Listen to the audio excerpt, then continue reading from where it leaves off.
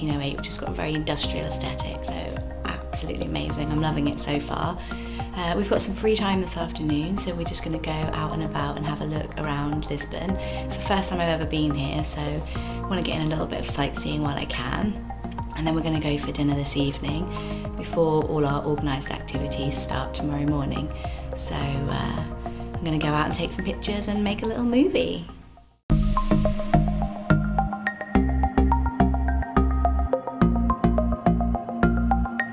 So we have just trekked all the way up to this castle of St George. We were planning to get the tram that comes up the hill because it's really steep with loads of steps. But when we got to the tram stop, we realised that there were hundreds of people in the queue. So we decided to brave it and just walk to the top. We've paid our tickets to come in so that we could have a look at the amazing view.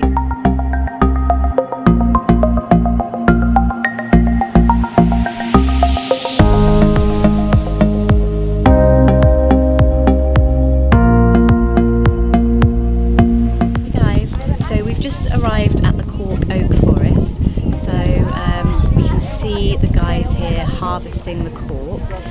We've just had a little presentation about how this works, how often they can do it, how long it takes to replenish the bark, so you can read all about that in the post. But for now I just want to show you what's going on.